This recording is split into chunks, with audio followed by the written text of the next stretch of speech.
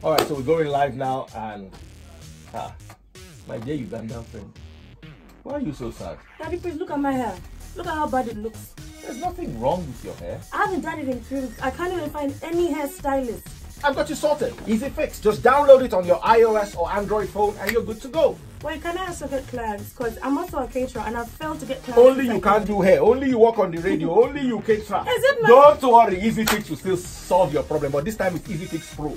Guys, there's a new work mobile app in Nigeria, and it's called Easy Fix Africa Pro. I think it's the best work app in Nigeria for now. The app enables business owners, taxi drivers, and skilled professionals receive job offers and also search for jobs around them. The app actually serves as your online business office and will enable you receive service requests from customers. Whether you have a physical business office or not, EasyFix Africa Pro will make you visible online and more flexible in business. Download the app for only 2,500 Naira a year, no commission fees, and that means 2,500 Naira now, and you don't pay again for 1 whole year. Download EasyFix Africa Pro for 2,500 Naira only, and EasyFix Africa for free, and start enjoying the services. Ooh. Thank you. If I go and do your hair. Hi guys, I'm Daddy Freeze, convener of the Free the Sheeple movement and leader of the Free Nation in Christ. I greet you and I bring glad tidings.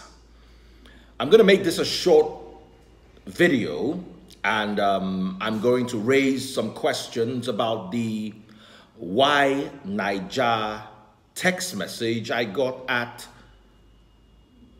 6:59 a.m. this morning, and here are the things that I noticed. First things first, let me read out the text message. Hi, Daddy Freeze, would like to get your response on reports that you'll be granting an interview to Biodun Fatoyinbo soon as part of a series of plans he has outlined with the aim of controlling the narrative on the Koza scandal. Regards, YNaija. Controlling the narrative. And here's my response. I'll read it out to you.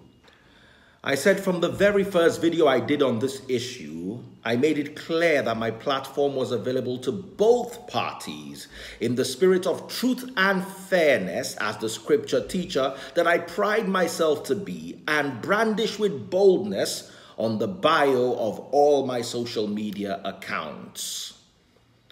I gave scriptural references of John chapter 7 and 24, James chapter 2 and 1, James chapter 2 and 9, Deuteronomy 1 and 17. I went on, I said, also, I personally find the controlling the narratives, I put that in quotes, somewhat mischievous, especially when it's coming from what's supposed to be a world-class media house, which in my opinion should more so concern itself with having an equitable narrative, as again suggesting that hearing from the other party would mean controlling the narrative. I do not control rape. I do not condone rape or abuse of religious office in any way or form. You know what the Free the Sheeple movement stands for. You know what the Free Nation in Christ stands for. And I agree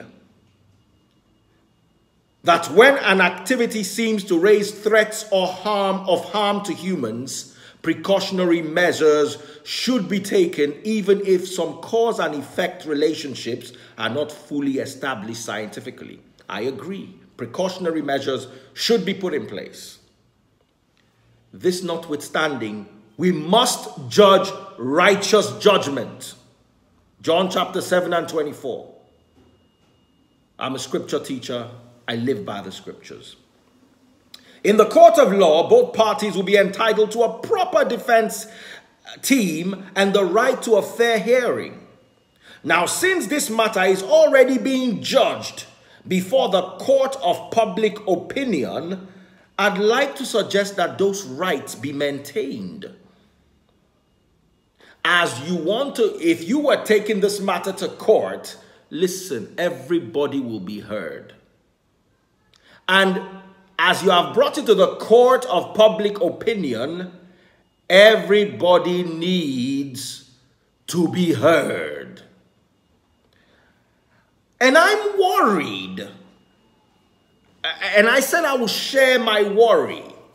Is there more to this issue than is meeting the eye? I want to ask, is there more to this? Is it real? Because why should there be an issue if I want to grant Biodun Fatoyinbo a platform? Especially when I've made it clear, and I'm making it clear again. My platform is open as a pure and fair platform to both Busola and Biodun Fatoyinbo. My platform is available to the two of them. Should anyone, if Busola wants to have another interview, you know, when you sit down with Daddy Freeze's interview, my platform is open. Should Biodun Fatoyinbo or his team want an interview, my platform is open.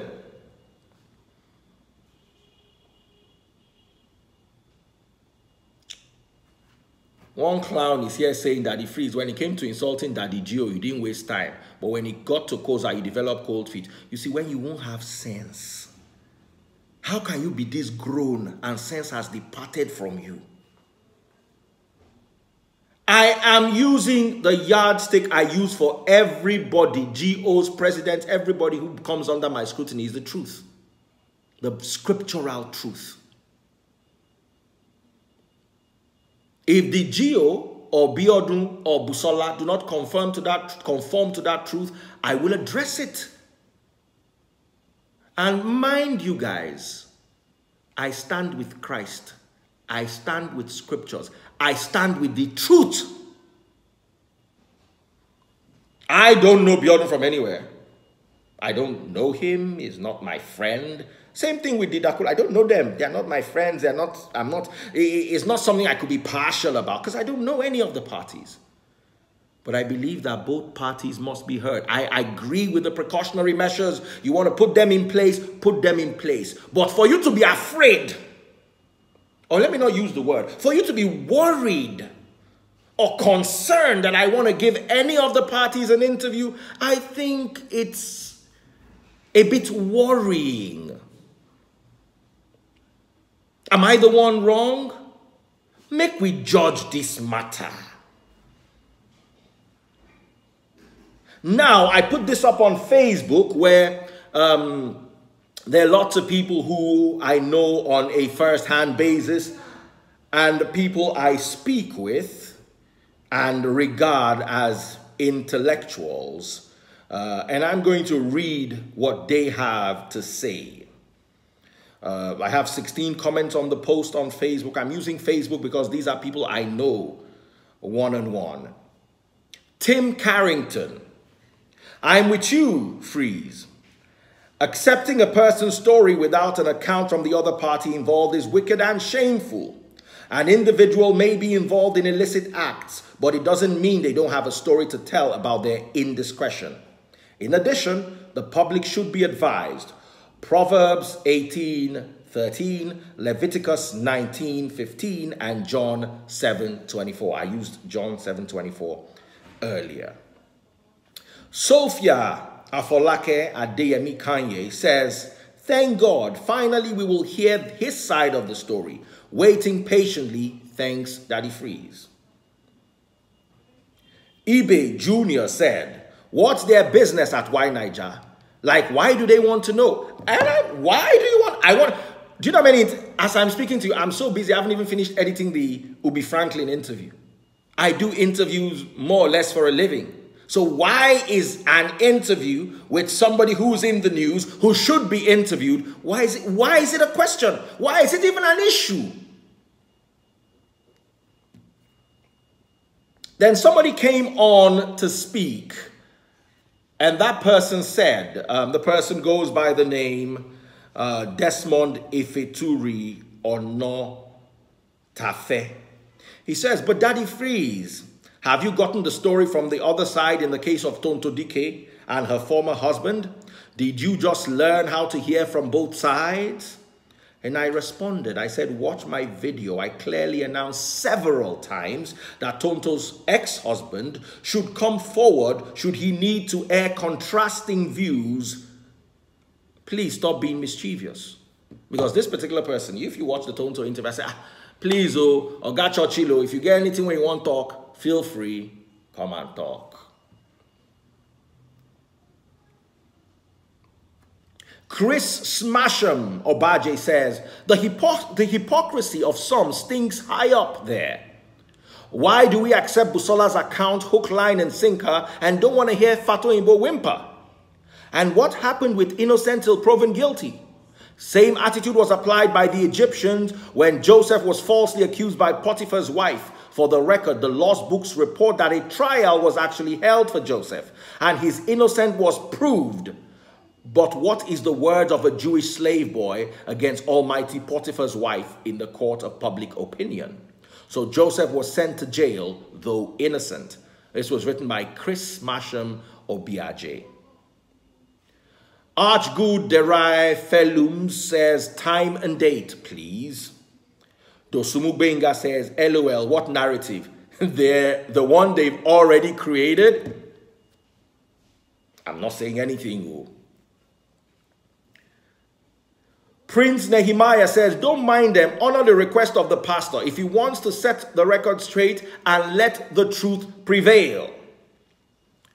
P. Rash Bossman Ibukun says, this is a new improved version of Daddy Freeze, and I'm so impressed at your maturity and not allowing yourself to be manipulated, but willing to know the whole truth, not a one-sided version. You can visit my page, Freeze Cool FM, on Facebook, and you'll see all those comments there under the YNaija post. And someone said, Daddy Freeze, they sent you a private message. Why did you make it public? First of all, I don't know them. Why are they sending me private messages?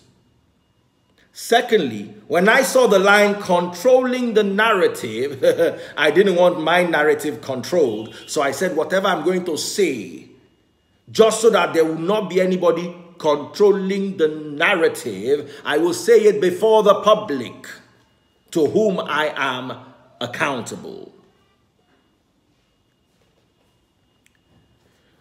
Somebody says, we didn't hear from Tazebud's ex-husband. We didn't even hear from you didn't hear from oh, come on. My ex had a long interview on YNaija. Go there and watch it. I could scroll the link for you, where she made all sorts of allegations. And where is she today to prove them? Same thing happened on the Linda AKG interview with Tazebud. Tazebud said if they have a contrasting view, they should come forward and be granted an interview. So I use the same yardstick for friends, family, and strangers.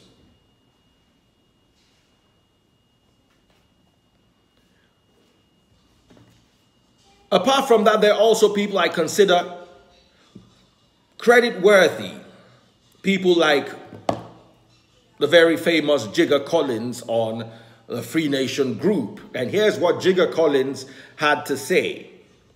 With the way things are going, it's becoming clearer that there's more to this scandal than we presumed. By the way, you guys can ask Jigger Collins. YNaija, I have to question your intentions here. If you are concluding that Daddy Free's interview with Biodun Fatoyinbo is to change the narrative of the story, who is to say you haven't changed the narrative of your story? That's Jigger Collins on a post on Facebook. You could check that out. So, a question I have for YNaija and YNaija people. Should we be worried? Is there more about this than meets the eye? Why shouldn't we have this interview? Why is, listen to the text message again. I want to read their text message again to you. So let's scrutinize this properly. Hi, Daddy Freeze, would like to get your response on reports that you'll be granting an interview to Biodun Fatoyinbo. An interview that has not happened. An interview I will be granting, and and it is reports.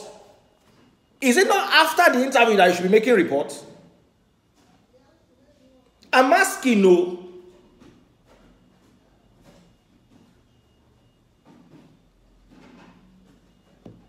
How can there be reports that I want to grant Obama an interview? You think I don't want to grant Obama an interview? You think I don't want to grant Buhari an interview? You think I don't want to grant Bill Gates an interview?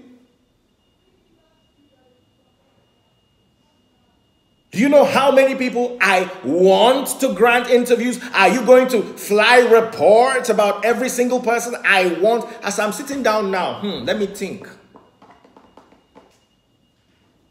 I want to grant Jeff Bezos an interview. When am I going to see the reports? Why are you not going to question the fact that I just said it now. I want to grant Jeff Bezos an interview. Why are you not going to make an issue out of it? So please, let's address that. How can there be an issue over something I want? It's not, I've not done, no. You did not see me and Biodun Fatoyinbo sitting down talking, no. And you took pictures of us talking. Then you say, is this you just report.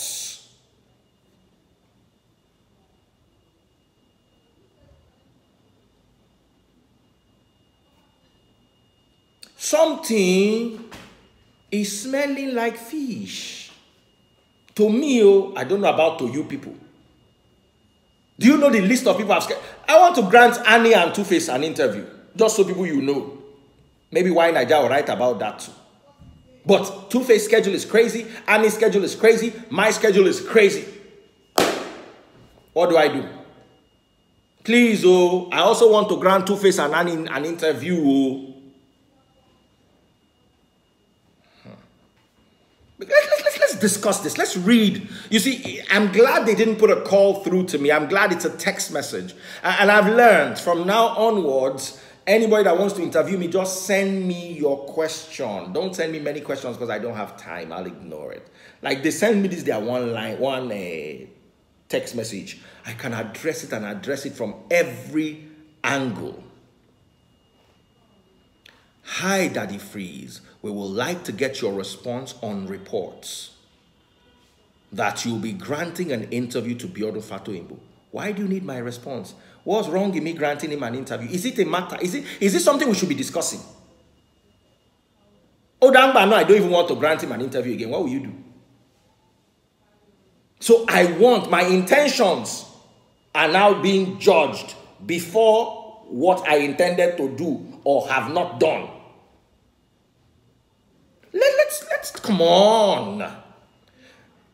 And he says, I'm planning to grant him an interview soon. You don't even know the date.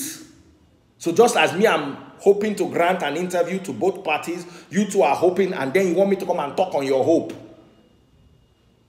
Then they went on to say, as part of a series of plans.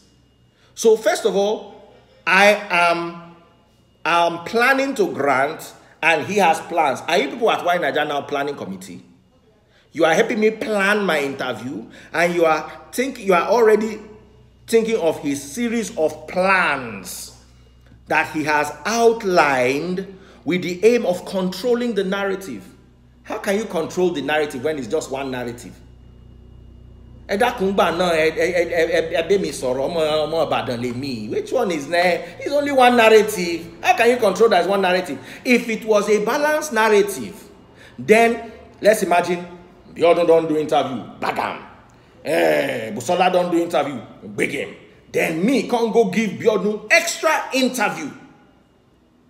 I no can't give Busola interview. Then you can say I am controlling the narrative.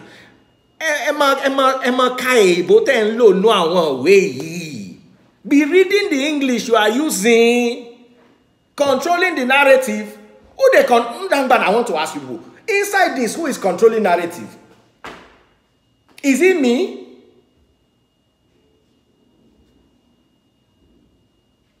Mama wo mi ran. Ṣé mi ni mo control narrative?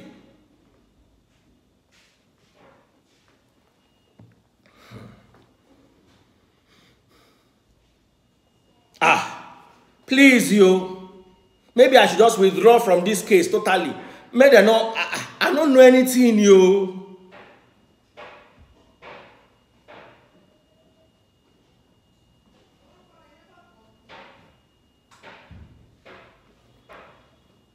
So please, people at YNaija, my plans and intentions, I do not owe to tell you. If you see the one I have done and you comment, it's you people's business. But the one that I have not done, that I am planning to do, what if it never happens? Let me ask, okay, what if I'm planning, but he's too busy, I'm too busy, or we just can't hit a convenient time, so it just never happens? So come on. And listen, let me warn you guys. I am not the bulldog of the anti-church movement. I am a teacher of the scriptures. Kindly refer to my bio. I came to teach you these scriptures. The day it does not favor pastor, I will drag pastor. The day it does not favor you, I will drag you. Prepare yourselves.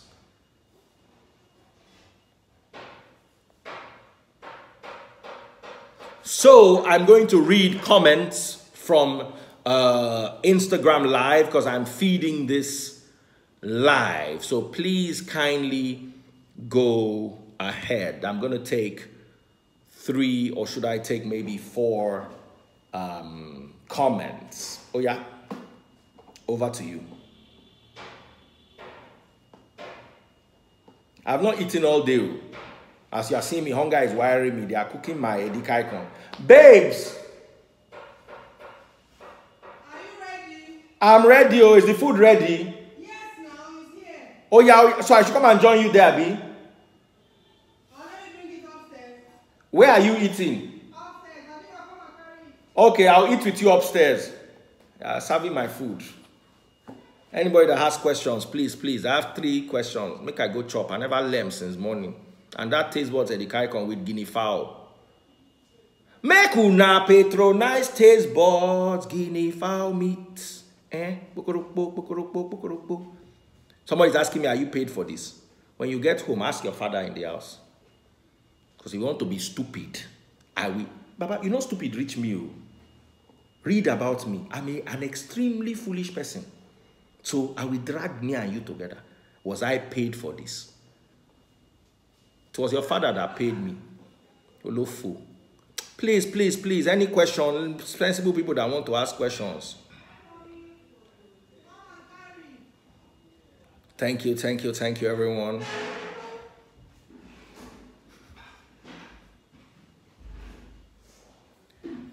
It's not just an heads up. Filling you in the pastor's plans, and they want to know what your intentions are. What's their business with my intentions? Please, you, my darling. Let me see what taste buds, what I'm going to go and be demolishing. You see? Let me show you. I don't want it to see guinea fowl with catfish. Hang on. Guys, you will see this. And you see the catfish. Where's the head of the catfish? Yes, and then there's guinea fowl meat by the side. Calm down, YouTube people. I will still show you your own. Hold on, let me also show you too. This. How come YNaija did not write about my plans? Or my, let me see the word they use. Or my reports that I'll be eating my edikaikon. See the edikaikon. The catfish. You can see the pomo. That's pomo right there. That's the head of the catfish. That's a big pounded yam. That's a piece of guinea fowl meat. This is what I'm planning to do. Since people like to know about my plans, you people should like the response. That I'll be eating my edikaikon with pounded yam and catfish and guinea fowl and pomo.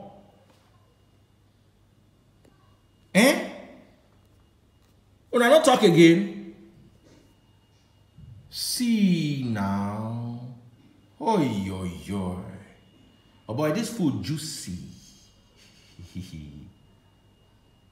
The ball of poundo too big. Posh mama, now you want chop am?